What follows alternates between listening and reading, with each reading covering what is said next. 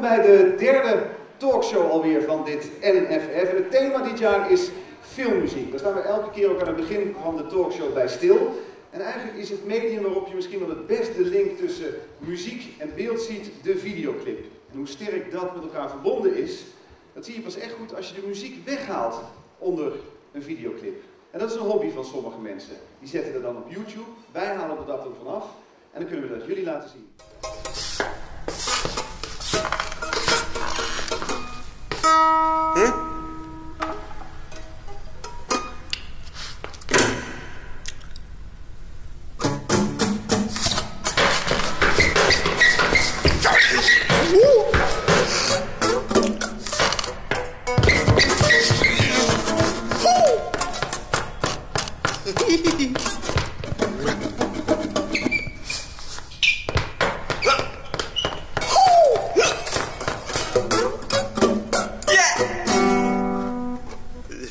Vanavond een spannende avond. We trappen zo meteen af met de bekendmaking van de eerste Gouden Kalf nominatie. We hebben nog veel meer, behalve de nominaties. Hanna Verboom komt hier vertellen over een nieuw platform dat ze gaat lanceren over films en documentaires.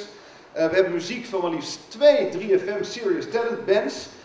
Zo dadelijk stormt hier de wereldtop binnen van het vrouwenboksen. En we hopen dat het gaat lukken. Dampend vanuit hun première, als het goed is, straks aan het einde van de talkshow, de gast van Infiltrant. Dat is onze talkshow van vanavond. Ik wens jullie heel veel plezier.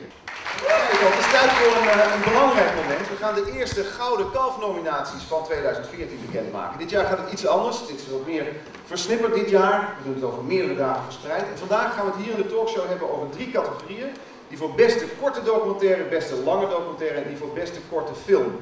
Mag ik de afvaardiging van de jury uitnodigen aan tafel. Juryvoorzitter Juri Albrecht, Miral Oesloe en Gemma Derksen.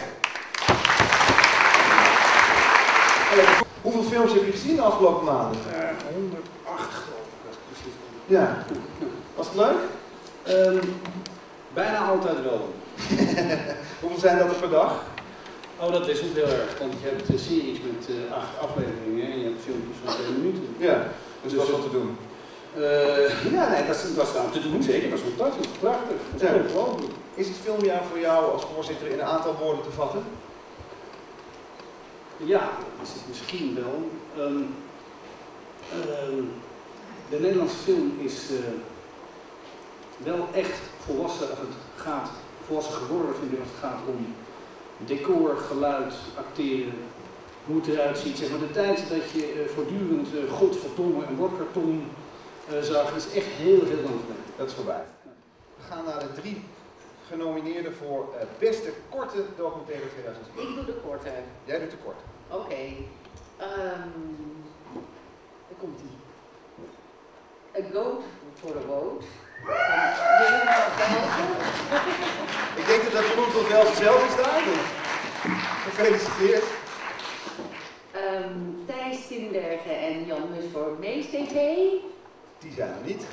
Maar ook een applaus. Ja, en de ondertitel, hoe de koolmees mij gelukkig maakt. Ja, geweldig. Hoe de koolmees mij gelukkig maakte. Masha Novinkova voor Alek Klimov, Brieven aan jezelf. Ja, applaus. Dat zijn de 3 genomineerden. Oké, we gaan door met de volgende categorie. Inderdaad, dat was minder appels en peren. Iedereen vindt jury over appels en peren. En hoewel het natuurlijk echt moeilijk was, want het aanbod was heel goed, is dat toch, dat zijn allemaal werken waar mensen overduidelijk jaren in gestopt hebben. Waar hart en bloedzeer en alles ingestopt is, dat is geen Nederlands, maar je voelt eraan dat mensen zich echt gewoon op de pokken voor gewerkt hebben. En dat zie je, en dat is veel makkelijker te vergelijken in zekere zin dan die korte. Die korte heeft soms ook te maken met meer geld, minder geld, haast, geen haast. Ja. Het zijn ook zeg maar, soms echt heel kort en soms toch behoorlijk lang, maar dit was makkelijk te vergelijken, maar aan de andere kant veel moeilijker, omdat er ontzettend veel goede documentaires waren. We gaan luisteren. De beste lange documentaires, de 3 genomineerden. Tatjana Bozic voor Happily Ever After. Dat is het. Gefeliciteerd.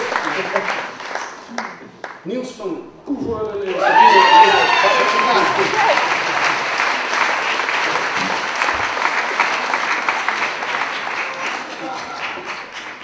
Voor hun film Nummer Kitipa.